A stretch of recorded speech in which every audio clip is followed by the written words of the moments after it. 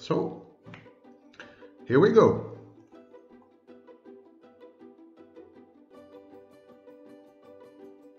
I'm a child, a tyrant, an emperor.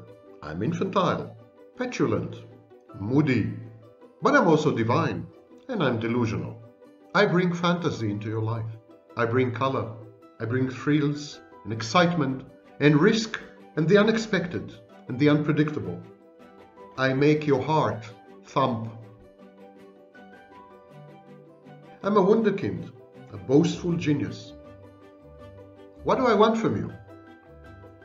I just want to play. Nothing else. Did you hear this? Nothing else. I just want to have fun, that's all. I want us to share the fantasy. Here, in front of thousands of people, I renounce reality. I renounce the truth. Let the games begin. And what is my game, you're asking? My game is, you are my vastly inferior slave to serve me as I please. And you're also my admiring, awestruck disciple. You must accept me as I am. You must. Otherwise, it's not going to work. You're expected to fully forgive and love me unconditionally. You heard? Unconditionally. Forgive, love, unconditionally.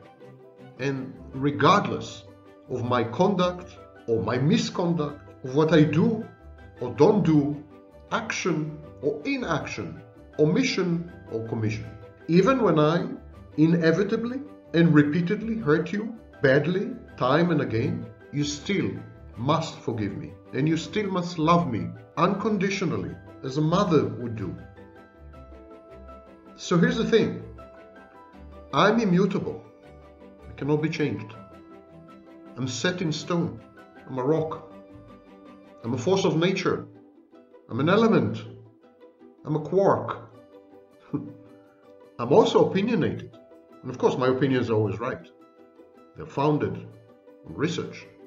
They're rational and reasoned. No one else's opinions come close to mine. Everyone else is an idiot anyhow. So I'm opinionated.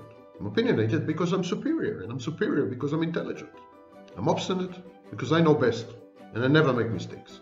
Well, I make mistakes. I'm not an idiot. I know I make mistakes.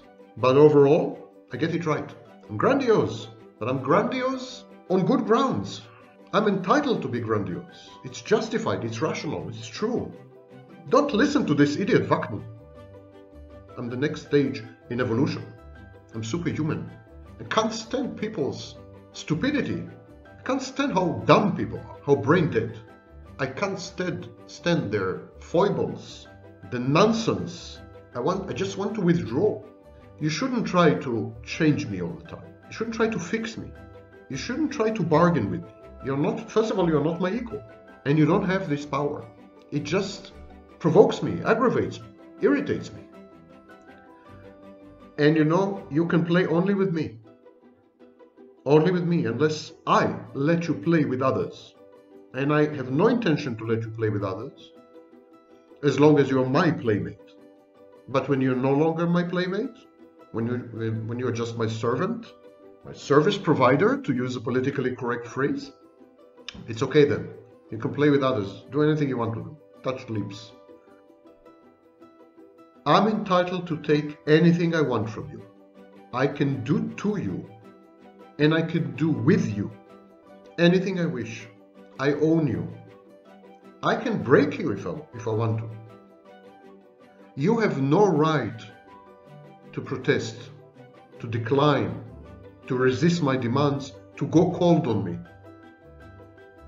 You're my property, my chattel.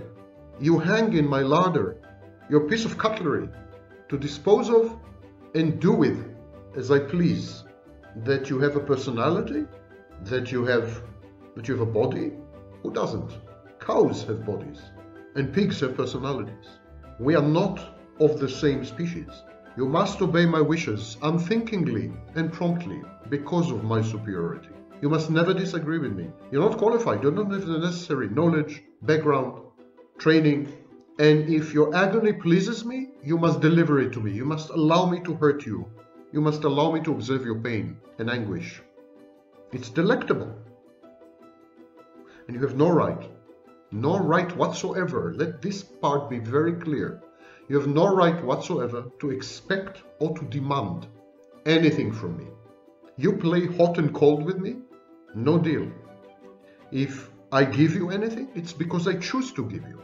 I give only what I decide to give. Usually only as little of my time, my attention, my knowledge and money as is absolutely necessary. I want to keep you hooked. I want to keep you around as my playmate, as long as it lasts. So there's a maintenance dose. I sustain you somehow, on your toes, walking on eggshells in the kitchen. That's the maximum I'm willing to do. Anything above that, I can find a replacement. I can find a substitute. You're interchangeable. You're fungible. Don't overestimate yourself. Don't overvalue your contribution. It would be wrong of you, and you'll pay the price. Only I decide which game we play. And my decision-making process is not transparent to you. It's based on how capriciously, arbitrarily bored I am. Maybe how thrilled I am. Maybe how aroused I am. Whatever I am determines the game we play at any given period, at any given time.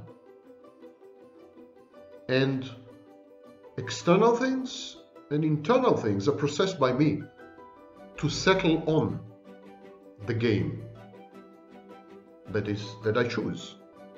And you have to adapt. You have to shapeshift, you have to transform. You can't be rigid. You have to hang in there by your handle. You see? You're shocked. If you're fit to play my game, I play with you. If you're not fit to play my game, I lose all interest in you. All. There are many mugs and cups where you come from. If you refuse to play my game exactly how and exactly when I want it, precisely, if you make any demands whatsoever, modifications, if you tinker, if you suggest, if you give advice, if you try to help, whatever, I walk away before you know it. And I look for a new playmate, more obsequious, playmate who will acquiesce.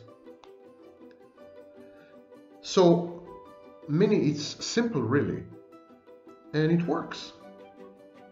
It works. It works for both of us. It works for both of us. I can make you hot. You can make my heart race. The caffeine probably. I've had no reason to regret any of this over the decades of my life. And you know what? When I compare myself to the overwhelming vast majority of humanity, I'm in good shape. I'm in good place. I'm in really, really good place. And I've spent the time allotted to me on this earth precisely as I had always wanted. My way, or the highway. And now, a little liquidity is all I ask.